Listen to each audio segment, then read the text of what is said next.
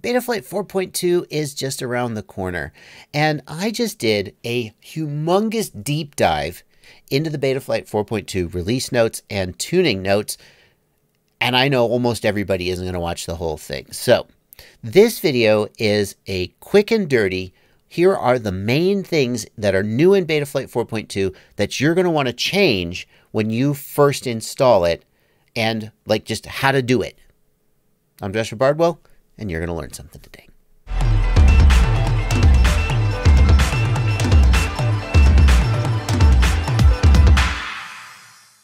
So you've just flashed Betaflight 4.2. The first thing you need to know is do not just go paste your old config back into Betaflight 4.2. Too much has changed. You can still paste in some parts of your config that are safe, but other parts you're definitely going to want to leave out, mostly the parts related to the PIDs and the filters. I've got another video about how to transition from Betaflight 4.0 to 4.1 that calls out the safe parts of the configuration that are okay for you to paste in, like your aux modes and your ports tab, and other parts that are not safe to paste in. Even if you have some preconceptions about your PIDs, like you think, oh, I always have to raise my I gain, don't just assume that Betaflight 4.2 is going to need that too. At least try the defaults, except for the things I'm going to tell you in here, which I think you're probably going to want to change. The very first thing you need to do before you start setting this quadcopter up is you need to get bidirectional dshot and RPM filtering working. That's going to surprise some people because you may think of RPM filtering as like this really esoteric feature. It's not. It's like if you said, I'm going to sell you a car, but it doesn't have anti-lock brakes or seat belts.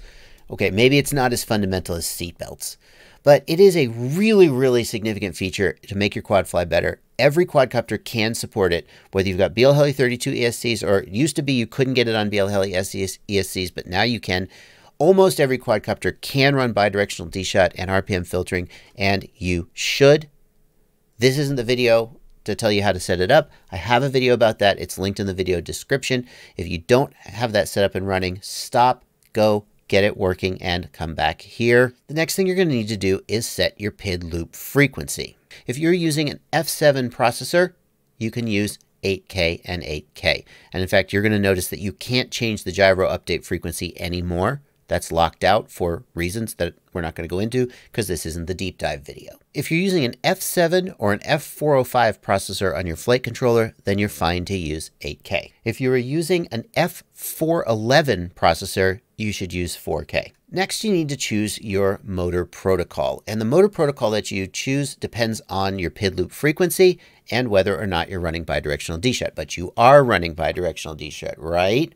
Information we need is straight in the Betaflight tuning guide. If you're running an 8K PID loop, you need to run dshot 600.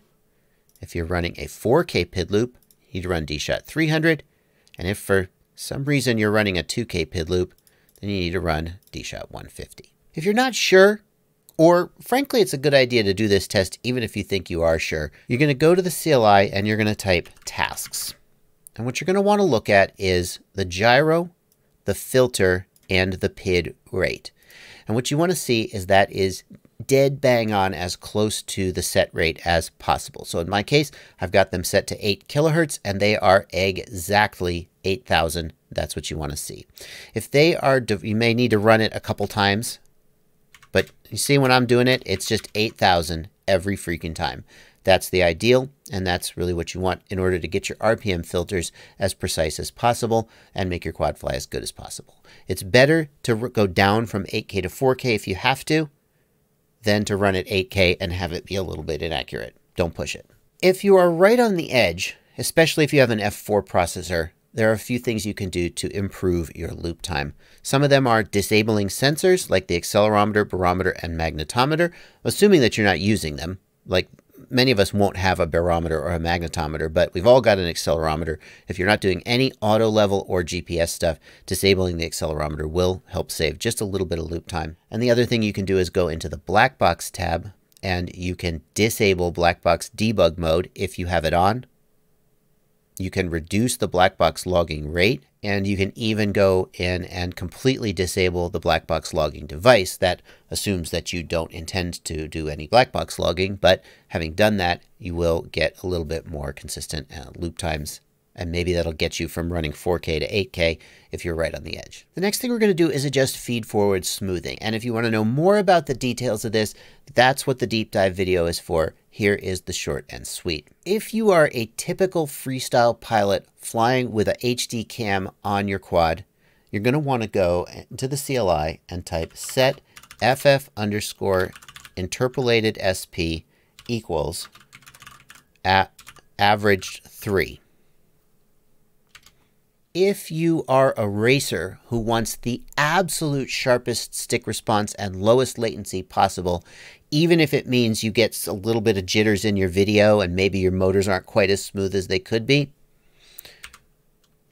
you're going to set ff_interpolated SP equals on. And if you are a Cinewhoop pilot who wants the absolute smoothest video possible, even if it means a reduction in stick feel and responsiveness, you're going to set ff_interpolate SP to average 4. Betaflight 4.2 has a new feature called dynamic battery sag compensation, which gets rid of the experience where at the end of a battery you hit the throttle and the voltage sags and you crash into the ground or something. What it does is when the battery is full, it makes the motors have as much power as they would when the battery was almost empty. So you lose some top end power when the battery is full, but you get consistent stick feel across the entire battery. Now, if that sounds like a terrible idea to you, then don't turn this feature on. It is not on by default. But especially if you're a racer, most racers I know don't care so much about absolute top end. They would rather have consistency. You can enable this feature by typing set vbat_sag_compensation equals 100. If you do that, you also need to turn off the feature vbat_PID gain equals off. I think it's off by default, but turn it off just to be sure. In my previous tutorial, when I showed you how to set up RPM filters, I told you that you need to set the dynamic notch filter to low. Betaflight 4.2 has removed the low, medium, high presets from the dynamic notch filter and just let you turn, you're probably wondering why my RPM filter isn't enabled. This is just a test flight controller. I haven't actually turned that on. I'm just making a video here. This is not building a quadcopter. Moving on. Betaflight 4.2 has removed the low, medium, high preset in favor of just letting you set the actual min and max frequency. For a typical 5-inch mini quad that would have the dynamic filter set to low when using RPM filters, you're going to set the min hertz. Well, that's the same as it was. I think I had you set it to, maybe it was 90, maybe it was 70. I can't remember the exact value. And then the max, the equivalent of the low preset on 4.1 is 350 hertz. So you're going to want to set that. Basically, I'll do the other ones. The width percent is 0. The notch Q is 250. The min is somewhere between 60 and 90. I can't remember. And the max is going to be 350. That's the new piece of information that's new to Betaflight 4.2. One more thing, and this is really just a cosmetic thing, but I kind of love it. If you have a custom pilot logo that you have uploaded via the OSD tab, you normally only see that when you first plug in the battery, which means like most of the time you don't even see it because nobody's looking. You can have it appear every time you arm the quad by typing set OSD_logo on arming equals, and you can set it either to on, which will show every time you arm, or first arming, which will show the first time you arm, and everybody can see your cool pilot logo. There's two other things I want to mention before we finish up the video. One is if you use stick arming instead of switch arming, Betaflight has disabled that by default.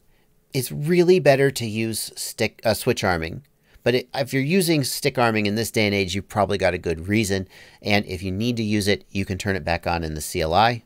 Set enable stick arming equals on. I'm not going to do that. And the final thing is that Betaflight has a new way of calculating rates. The default way of calculating rates is the same way it's always been done. But the new way makes it actually easier to tweak the rates in a more intuitive way. And it might be worth it to convert your rates over from the old one to the new one if you're still working on your rates and tweaking them, it might be worth it. I have a separate video about how to convert your rates to the new method, and it's linked in the playlist in the video description, which is all my Betaflight 4.2 videos. That is going to do it. That's the main things that are different about Betaflight 4.2 that you're going to need to deal with, other than just like how you normally fly. There's a full tuning guide linked in the video description straight from the developers about how, if you want to go really more in depth. But that's the short and dirty version. Hope it's been helpful. I'm really looking forward to Betaflight 4.2 finally releasing, or maybe by the time you're watching this, it's already out, and we find out if it lives up to all the promise of being, oh, amazing. Because let's face it, Betaflight 4.1, a lot of people were a little disappointed with some aspects of it. A lot of people loved it. Some people didn't. Is Betaflight 4.2 going to be amazing? Only time will tell. Thank you so much for watching. Happy flying.